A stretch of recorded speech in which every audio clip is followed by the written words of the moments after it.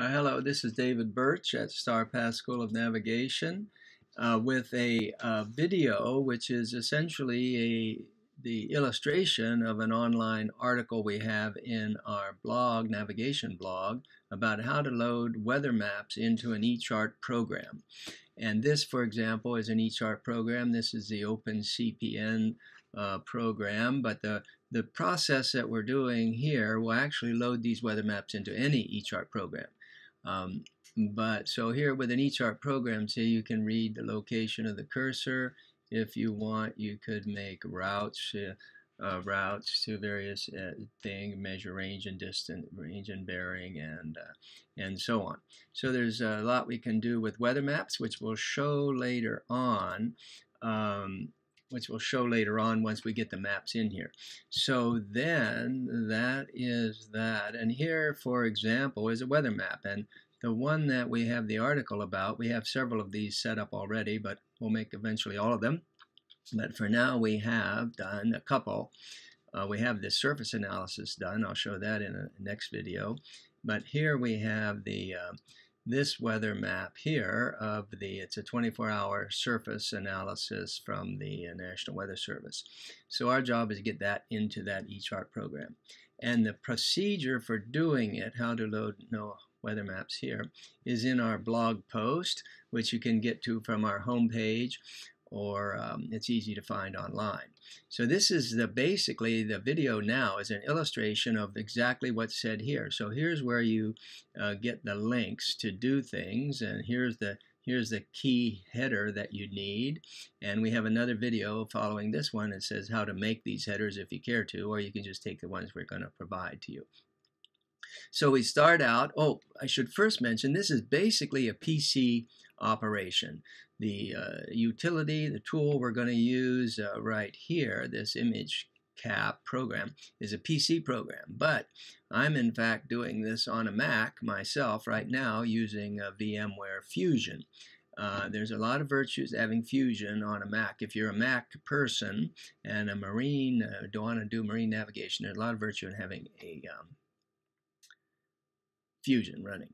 I'm going to illustrate that now, for example. Okay, so we start out, we need this program here. This is a small program, 3 megabytes. So first of all, I'm going to download that. So I click that link, and here's the program we want. I'm going to click that, and I'm going to download it, save file. Now I'm doing this all from scratch, so you can see the whole process beginning to end. So I've just downloaded that. So I should be able to show in Finder. So I've just downloaded that. So there's the file we need right now. I put it on my Mac. I'm going to copy it now. I'm going to copy that, and I'm going to go put it into a PC. Where's a PC? Here is Windows 10. Here's a copy of Windows 10. And as recommended in the article, we're going to make a folder here. Just to keep things tidy. So I'm going to make a folder called image cap like that. And now I'm going to put that, open that.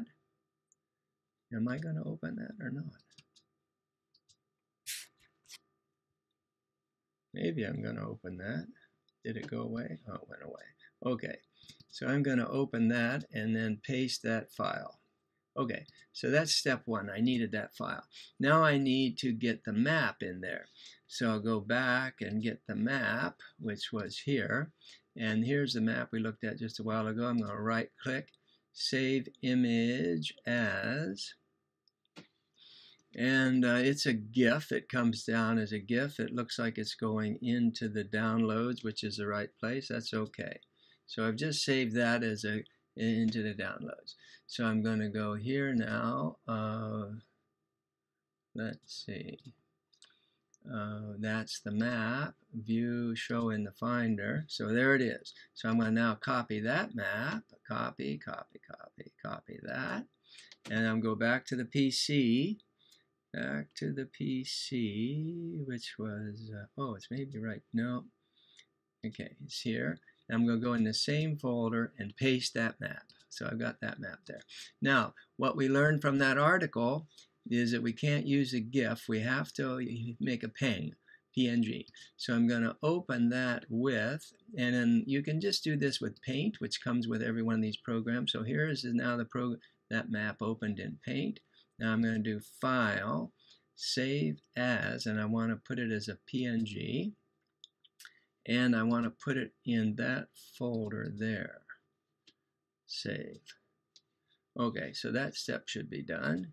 And now we have both a GIF and a PNG, about the same size it turns out. I don't need this anymore, I'm just going to delete it. And then that's a 24-hour surface forecast. Now what do I need? Okay, now I go back to the article, which is telling me what I need to do. It tells, if you read this article, it says you need this file here. You need this to make this into a file. So you're just going to capture that and copy it. Now I'm going back to the PC, and I gotta open a notepad. Notepad, here is a notepad. File, paste. Now I want to save this file, save as, and I want to call it, well, for now it doesn't matter. I'm just going to call it, well, I'll call it 24H header .cap, K-A-P. Okay, save. That's done. Let's see if it did that right. Oh, no, it didn't. Look, it added a text there. So I want to go in here and get rid of that text. Okay, good. That's good. Yeah. So now I got it. So let me just double check that that works. Yeah, that works. Okay. Actually, let me just, for the sake of it, I want to open that with Notepad. Okay, so that's opened in Notepad. That looks fine. All right. So then now we're okay. So I'm going to keep this up here because I'm going to need to know these file names. Now the next step, and you read this from the instructions in that article, I'm going to go here to this and run a command line. So that's just CMD will get that, and there's the command prompt. And again, this is all in the instructions. Now I'm in the root here. I need to change directory to the desktop. And then I need to, from the desktop, I need to change directory CD to get into IMG image cap. So now I'm there. And so that's where all the files are. If I did dir, for example, you would see there's the files. Oh, that's, by the way, another way to look at the files. Okay, so now I just run the command, and you do imgkap, that's the program, and now first you put in the header 24h underscore header.kap,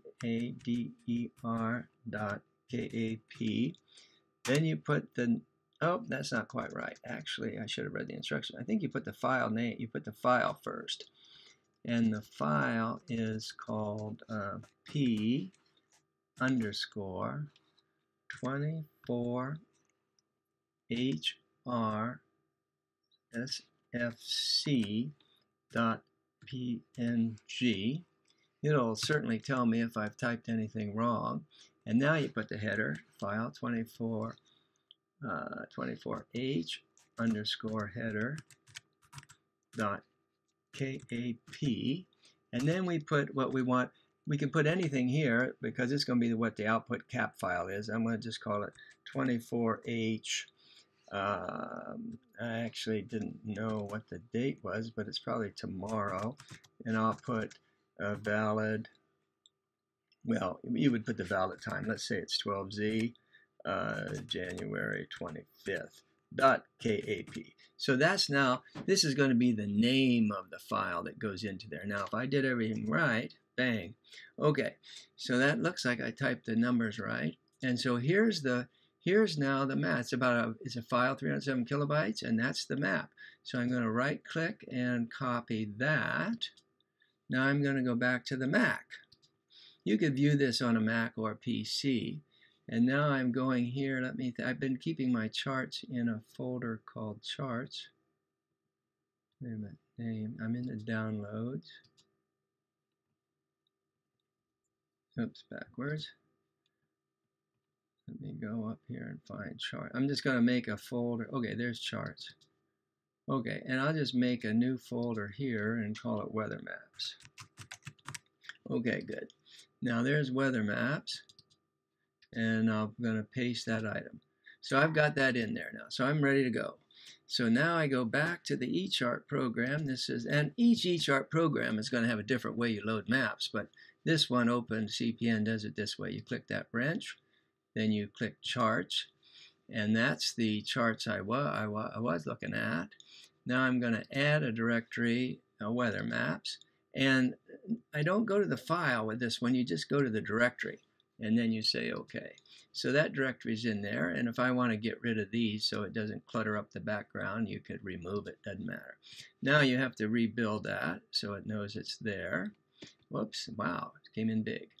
So now, there you go. So now I have a weather map that's in here, and you see my cursor. Now, if we made that thing right, this ought to be, what is it? See, that's 50. Wait a minute, is that exactly right? 130 and 50. You know, in other words, it's geo-referenced, this point down here. Let me see. Oh, again, remember we say with these charts, you should really use I'm using a magic mouse, not magic at all when it comes to this stuff. But anyway, you see it's geo-referenced. And once it's geo-referenced, we can measure like the distance between here and here if we want to, or, you know, and things like that. So that's it. That's the process. And we have a couple more videos later on to illustrate some more details about this. And in particular, the most important one, what do you do once you've got this in there? So that's the end of this one.